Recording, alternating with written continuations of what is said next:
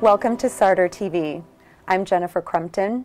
Today we're speaking with David S. Rose, CEO of Gust and author of Angel Investing, the Gust Guide to Making Money and Having Fun Investing in Startups.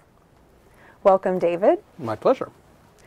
Now, you started your first company at 10 years old, and you've raised tens of millions in capital. What has made you so successful in your career?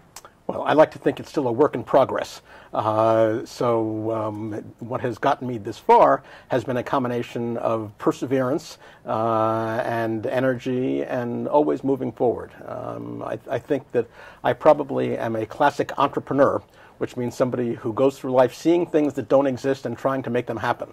So that's probably what it is that accomplishes whatever you want to do in life, as opposed to sitting back and taking the world as it is presented to you. You go out and take arms against a sea of troubles by opposing them, as Shakespeare said.